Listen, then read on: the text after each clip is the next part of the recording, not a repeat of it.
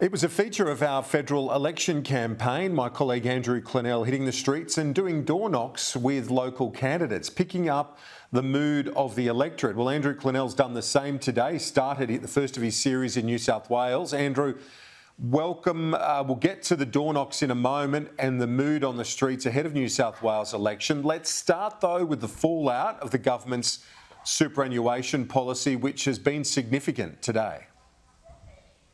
Well, what a monumental gaffe today, this morning, from the Treasurer, Jim Chalmers. You'd have to say it's the worst Labor gaffe since Anthony Albanese couldn't remember the unemployment rate or the interest rate in Launceston during the election campaign.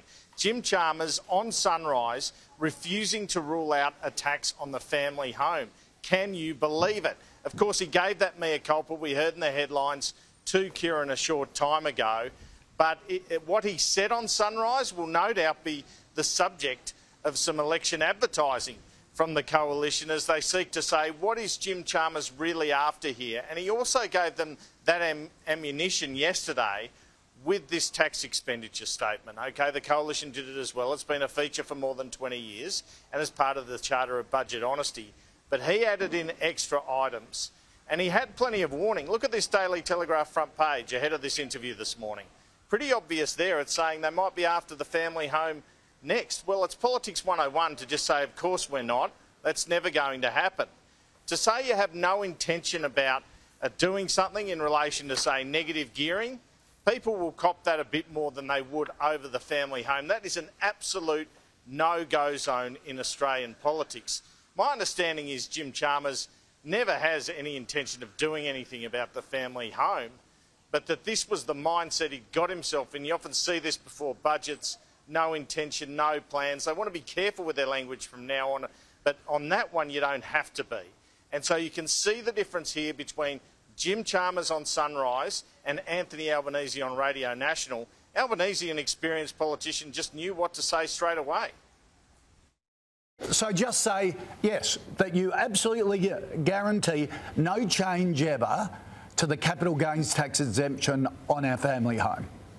You can just say yes, I guarantee that. Well, I can say to your viewers that we haven't been focused on it, we haven't been working on it, it's not something that we've been contemplating. Just say yes. Well, I can't commit future governments to changes or otherwise. Can you rule it out?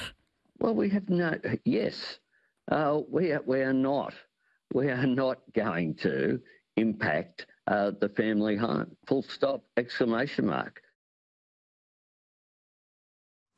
Full stop, exclamation mark. It's a bit of a no-brainer, isn't it? And this is a concern for Jim Chalmers going forward in terms of his performance. He's known for his media performance. He's a former press secretary to Wayne Swan. He has to be on the ball here because there is this suspicion built from his essay on values-based capitalism and just generally around the traps, including from when he was Shadow Finance Minister and was into tax and spend, that that's what he's about. The suspicion hangs around him that he would rather tax a lot more and that Anthony Albanese would not, that they differ on this subject. Well, he did put a full stop and exclamation mark on it about 5 hours later, Jim Chalmers. On the capital gains tax exemption on the family home, the Prime Minister this morning said, we are not going to impact the family home, full stop, exclamation mark, ruled it out.